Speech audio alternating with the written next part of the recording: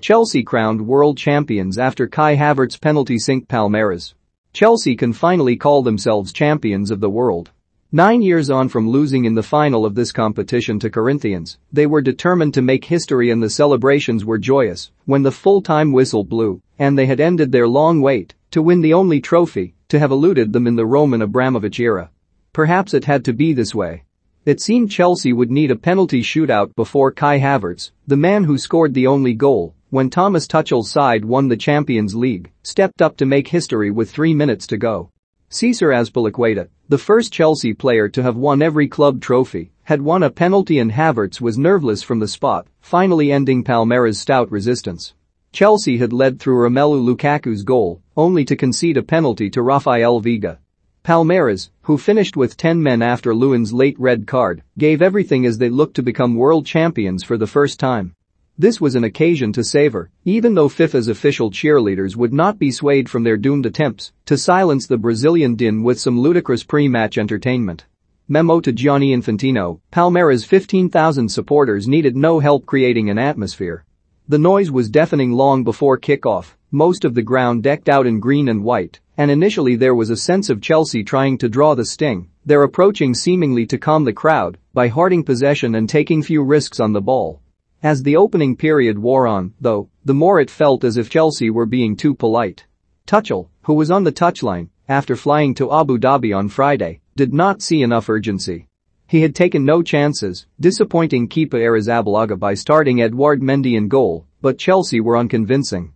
Their set pieces were poor, and there was too much wastefulness in the final third, Havertz shooting wide when he might have released Callum Hudson-Odoi in the 25th minute. The attacks felt forced. With Lukaku isolated against Gustavo Gomez and Luan, there was little cohesion to Chelsea's attempts to break the Copa Libertadores champions down. Thiago Silva saw a long-range effort saved by Weverton, and Antonio Rudiger headed narrowly wide, but a goal rarely looked likely, and the sense of foreboding grew when Mason Mount had to make way for Christian Pulisic in the 31st minute. Palmeiras, well drilled by their Portuguese manager, must have taken confidence from Mason Mount limping off.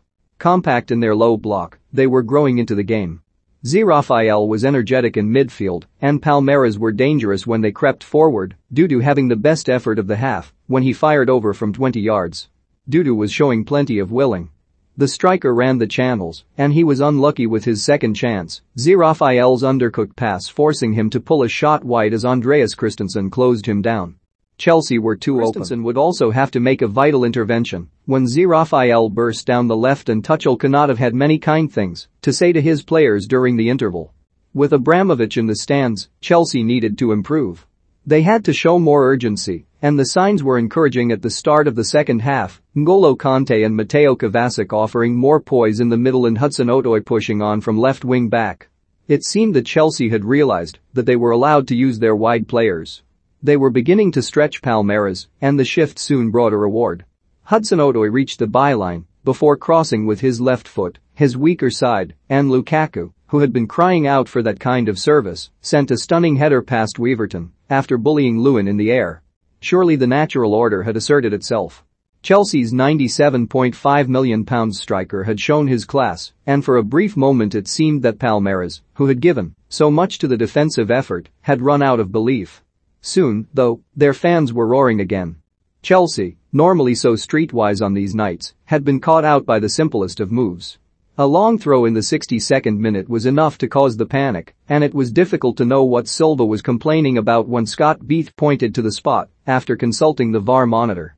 The Brazilian defender had clearly handled as he challenged Gomez, and Chelsea were back to square one when Veiga calmly sent Mendy the wrong way from 12 yards. Palmeiras, by contrast, were starting to dream. Veiga, a nimble NO10, tested Mendy from the edge of the area, and Chelsea's frustration grew when Pulisic shot inches wide from the edge of the area. Desperate for a spark, Tuchel made some curious changes. The players who made the opening goal came off, Lukaku and Hudson-Odoi making way for Timo Werner and Saul Niguez, but Chelsea had become predictable by the end of normal time. Tuchel kept tweaking. The introduction of Malang Sarr and Hakim Ziyech for Christensen and Kovacic saw Chelsea ditch their 3-4-2-1 for a 4-2-4, but there was no sign of a breakthrough during the first half of extra time. Palmeiras were defending bravely, and Chelsea grew irritable, Pulisic and Ziyech bickering with each other as halftime approached. Yet the pressure grew, and Chelsea broke through when another VAR check confirmed that Azpilicueta's volley was handled by Lewin, who was shown a yellow card. The Palmeiras players were heartbroken. Havertz stepped up to put the penalty away, and Chelsea, who have already won 3 trophies under Tuchel's brief management, had made history.